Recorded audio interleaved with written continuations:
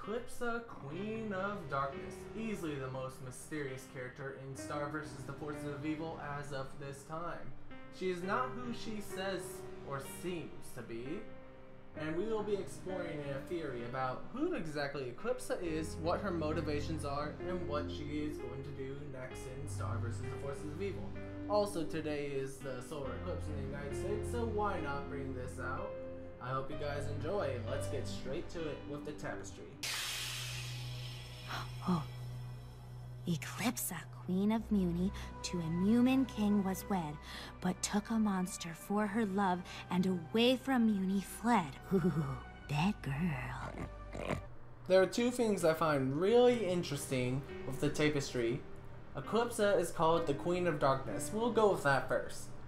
So, we all know that Eclipsa was crystallized by Romulus, or was ordered to be crystallized by Romulus, but we do not know as to why that is. When I hear the words Queen of Darkness, it makes me think Eclipsa is really more than what she looks to be. She must have done something that would have set off the Munian people, or something that could have caused harm to the whole people around her. We don't know for sure, and that's something we'll find out, but those are my thoughts on that.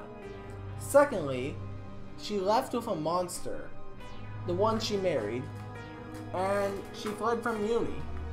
Now, as we all know, the Mumins never got along with the monsters. They're actually at each other's throat. So apparently, if Eclipsa married a monster, that would be impossible to the Mumins to see that monster love, as they say. Star is nowhere near your skill level at her age. She's far beyond it. In fact, I haven't seen anything like this since Queen Eclipsa. Monster love.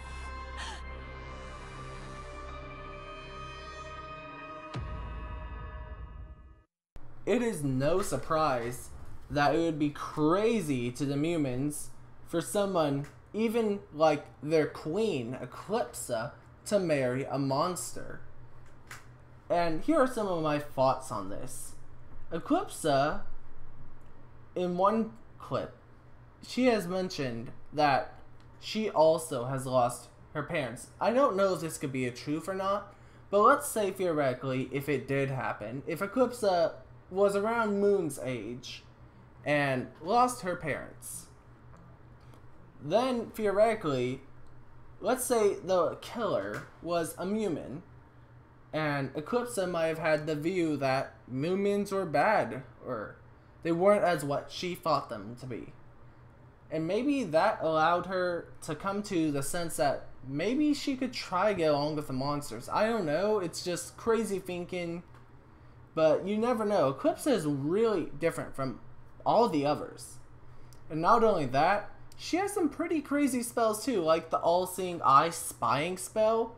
What would a normal person need that for? I don't think a normal person would need that for. I think Eclipsa had some ideas, and she has seen some many things in her life. Think about it. Even a spell to kill an immortal? Eclipsa must have had some reasoning to develop these spells or learn them. There must have been more to this story than what meets the eye and what we really can see. How long have I been here? Like 300 years? 300 years.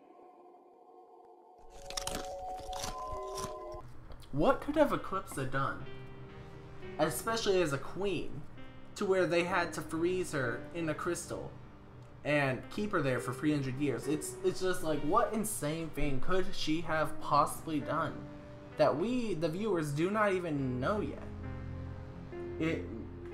Honestly, I have to say it has to do something with her monster love, and maybe she worked with the monsters together. I do not know, but that's crazy to the Mumins, and that's just a thought I have. But apparently, she was the Queen of Darkness, and with such evil spells, I can see why she would have to be crystallized. She's not a safe person for the people, and to say the least, it would be very dangerous to have her even outside the crystal right now, and I could see why they would want to keep her crystallized. And another thing, she didn't seem phased really. For the response of being crystallized for 300 years. She's like, yeah, okay, and continues to eat her chocolate. Like, dang, what's with this woman? So she has some abstract personality, and definitely is not somebody to underestimate. I see. I lost my mother too, when I was not much older than you. Ever since, Mom, since I became queen, everybody's been looking to me to end the war and make all these big decisions, but I'm just a kid. I can't decide the fate of Muni. I can't even decide which boy I like. I know how you feel. But that's not why I'm here. I need you to teach me one of the spells from your Forbidden chapter. Forbidden? Is that what they're calling my chapter? Yeah, sorry, I didn't name it. This is really the first direct counter Moon has with Eclipsa, and really lets us know who Eclipsa seems to be at first. In first sight, I thought this was, hey, this person seems normal. Why was she crystallized? And she doesn't take a liking to when her chapter in specific was called Forbidden. And much less to that, she didn't really seem like an evil person overall. She seemed perfectly normal and was able to understand Moon, and they both had something in common, that their parents have died. And so, to me, looking at her, Eclipsa does have a good side to her.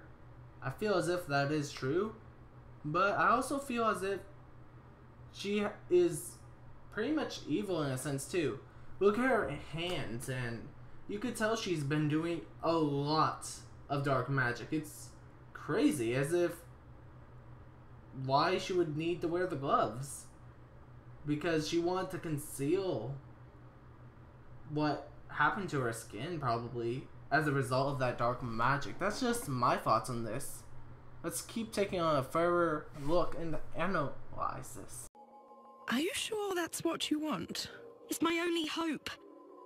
Well, the spell you seek requires a magical contract. I can give it to you, but once your enemy is killed, you must give me something in return. Okay, what do you want? My freedom. What? Oh, I know, it's a lot to ask, but I've just been here so long, all by myself. I want to buy my own chocolate. Or those little shrink-wrap muffins at the bottom. Nuh-uh, you don't. You don't want to buy chocolate, and I don't know. I feel as if this is very manipulative of Eclipsa. I feel like hearing this, my thoughts changed on her immediately. I thought she has different goals. She wants to be free for something else. I feel as if Eclipsa, what her real goal is immediately upon being free, is to find the monster she wed first. I think that's her first goal. But other than that, we can't really tell what her motives are, but they probably aren't good. Considering the fact that she even was crystallized, that kind of gives me a sense that maybe something's going on here that we, the viewers, don't even know. But, as said, Eclipsa, she seems very manipulative, and Moon totally falls for it. They have to make a contract for a certain spell, and I don't know if you actually necessarily have to, but in order for Eclipsa to become free, I think that's what Eclipsa really wanted to do. And honestly, I could see why it's important for her, because she's been stuck in there and she needs to get out to complete whatever method or goal she has. And without Moon being there, there's no way she can. So Eclipsa, I wouldn't take my eyes off her for a moment if I were you, because she said her freedom will be gained once the enemy is destroyed.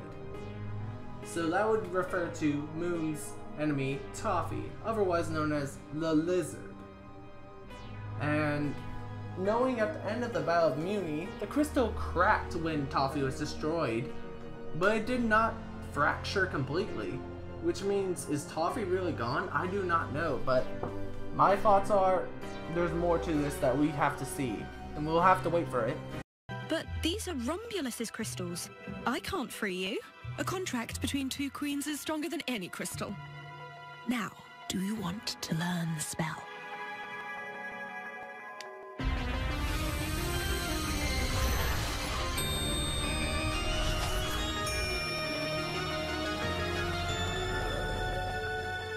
Come close. Now, this one. And aim it directly at his heart. So Moon accepts this contract, but what I find really interesting is, how does Eclipsa know that a contract between two queens is more powerful than any crystal? I don't know how she could have gotten that knowledge, and it's possible that she might have once made a prior contract with another queen within her time. Maybe, possibly with her mother? I don't know, but we know her mother was dead, but I just don't understand how she would come to have this knowledge. But then again, Moon accepts this contract and the deal is made.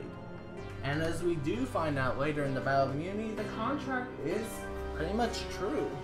It is more powerful than even Dauntless's crystals, and I'm really curious to see where this heads on now. Thank you guys for listening to my thoughts and theories on Eclipsa. I know it was long and hard, but these are what I think, and I am really curious to see what happens in the future with Eclipsa between Star, Marco, and all of them. I know she has other motivations than chocolate, and it's something to keep in mind when you're watching the rest of Season 3 as it comes out in November. I was Alex, and thank you guys for coming. Y'all take care.